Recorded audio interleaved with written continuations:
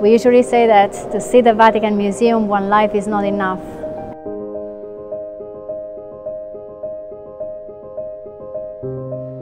Rome is like no other city that I've ever been to in my life. It's incredible, it's beautiful. I'm emotional now because I'm so overwhelmed. The colors and the size of the paintings, and you can see something in a picture, but until you see it in person and see it close up. The great stuff about the tour was all the fascinating little details, the ones that you'd never pick up from a guidebook, little personal touches. Brings anything you ever read in a book or learned in a history class together. It makes sense that you can see it all and you experience it. It's wonderful.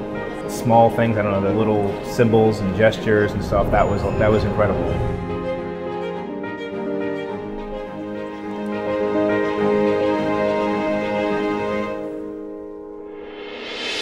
You can never fully understand what a man is capable of accomplishing if you haven't seen the Sistine Chapel, who was created by one man, and that man's name is Michelangelo Buonarroti. On the altar, it is the fresco of the Last Judgment. The final days of mankind remains indelible in the mind of everyone who enters this magical place. Among the many treasures of the Vatican, there is for sure La Pietà by Michelangelo, that he made when he was only 24 years old, out of a single piece of Carrara marble. The expression of the Virgin Mary, the perfection of the body of Jesus, and the Pietà only would be a good reason to come to visit the Vatican. Skin has chills because it's just so fantastic, more than I could ever have expected.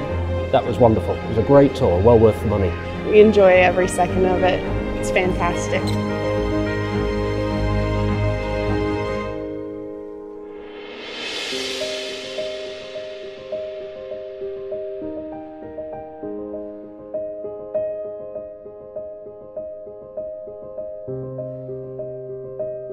Should I say grazie?